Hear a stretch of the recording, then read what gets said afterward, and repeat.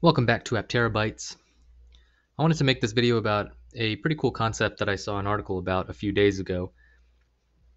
Basically, there are some scientists in Switzerland and they've been working on a special type of solar panel actually for a while now. And more recently, they were able to find a little bit of a breakthrough, which they believe will allow them to maximize efficiency. And so the solar panels ultimately can be transparent, so they can be on windows, they can be multicolored, so they can be sort of glass facades, they can be on greenhouses. And so I thought this was a pretty cool concept and something that Aptera could probably consider adding to the vehicle in the future. So on the article, it looks like this. So basically you can see right through it. You can see that there's just a little bit of light refraction. Otherwise, it is mostly transparent. This is the article here, and it just came out a few days ago, and it's called Hydroxamic Acid Pre-Adsorption Raises Efficiency of Co-Sensitized Solar Cells. And these are some of the main authors here. Gratzel, and some of these cells have been called Gratzel cells in the past, and the other one is Hagfeldt.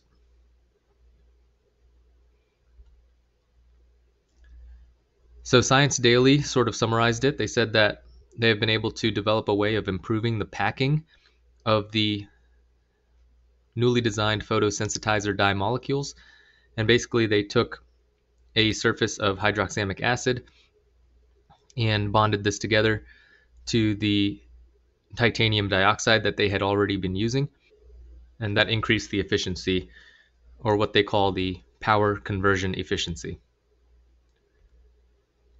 This is an example of these cells. This is actually not from the most recent article, but some of the work that they have done in the past. This is a building that was opened in 2014 called the Swiss Tech Convention Center. And so you can see that these are all multicolored solar panels. You can see some of the connections here coming out of the solar panels. So the abstract for the article says that the best performing co-sensitized solar cells exhibited a PCE, or power conversion efficiency, of 15.2%.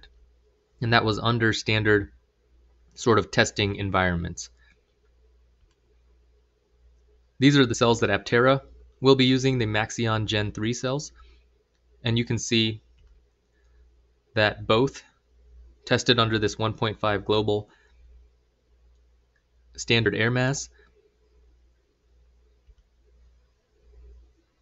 And you can see that the efficiency of the Maxeon Gen 3 cells are about 23 to 24%, whereas the efficiency of the cells that can be transparent and placed on windows is about 15.2%. So you look at the Aptera and you sort of think about how this could possibly be used to improve the Aptera's range. So the hood adds about 6 miles of solar range, and so you're considering that those are about 24% efficient. So if you think about it, if you add this new solar system to both window components on both sides, I would estimate that you can probably add about 1 to 3 miles of range just by doing that. So then the question becomes, how affordable would that be? Would there be value in doing that?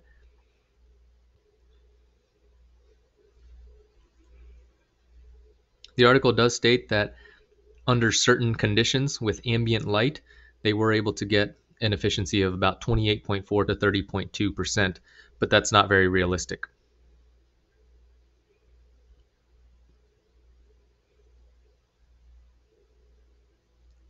I wanted to go into sort of how this could possibly have any application to the Aptera. So there are certain features of the Aptera that could certainly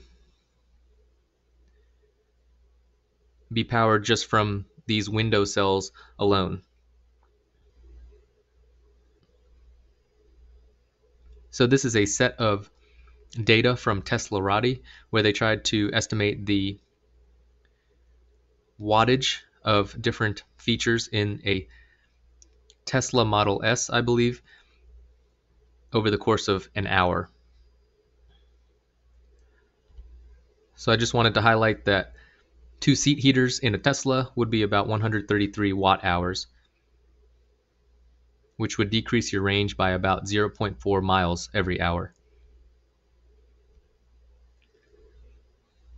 I did want to update everyone that although the frequently asked questions section of the Aptera website suggests that there will be a plan for heated seats, this is not something that they will be doing in the models that will be released next year, at least according to a question and answer session during the Gamma reveal. So, based on the Teslarati article, I think Aptera seats would probably require a little bit less energy, so you would estimate about 50 watt hours or 50 watts every hour per seat. So if one person is driving, that's about 50 watts. If 2 people are driving for an hour, that's about 100 watts.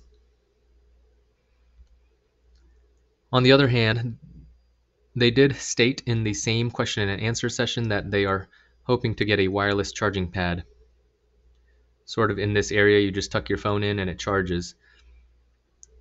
Most wireless charging pads go up to about 15 watt hours, and to charge from 0 to 100%, you're talking about 25 watt hours. So taking the daily average commute into consideration for the Aptera, which is about 100 watt hours per mile, you're talking about 4,100 watt hours per day being used. So some of those numbers, like the 15 watts used in an hour to wirelessly charge, or the 50 watts used per hour to heat a seat for an hour, seem like very minuscule amounts. And I do believe that just adding transparent window solar, as well as possibly a composite windshield where the top 4 inches or so also take in solar, since most of those rays will not be hitting the dashboard, could help you power some of your small features in the vehicle, such as wireless charging. If you look closely at this picture, it almost looks like there's a phone tucked into the console there.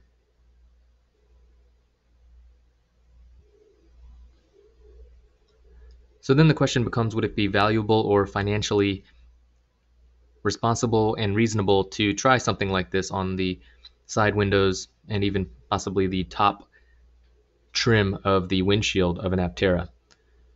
So the article also states that they do believe this is a pretty cost-effective option because you can actually print these solar films on a roll printer. You can't make the glass or the composite window structure on a printer, but you can at least make the solar cells on a roll printer. So I just wanted to show you a little bit of a video showing how that works.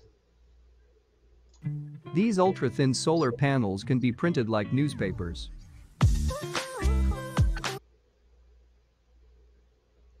So there you have it. Let me know what you think of this concept.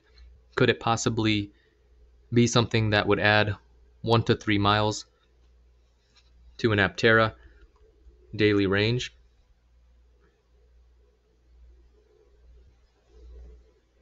You know, you think about the surface area of the top window and then the bottom window on both sides, probably adds up to about the entire surface area of the hood. Then you consider that each side is only getting solar rays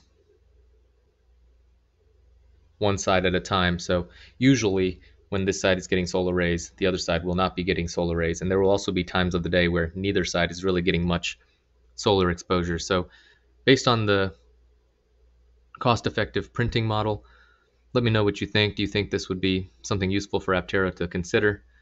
You know, certain states do allow for tinting down to about 6 inches here. Would it be reasonable for them to consider adding that transparent solar cell technology to the top of the windshield, or maybe make that a upgrade that you can pay for just to get an extra probably about 2 miles of solar charging per day? As always, thank you for watching this video. I really appreciate everyone that has subscribed to the channel and hope to continue to grow this channel.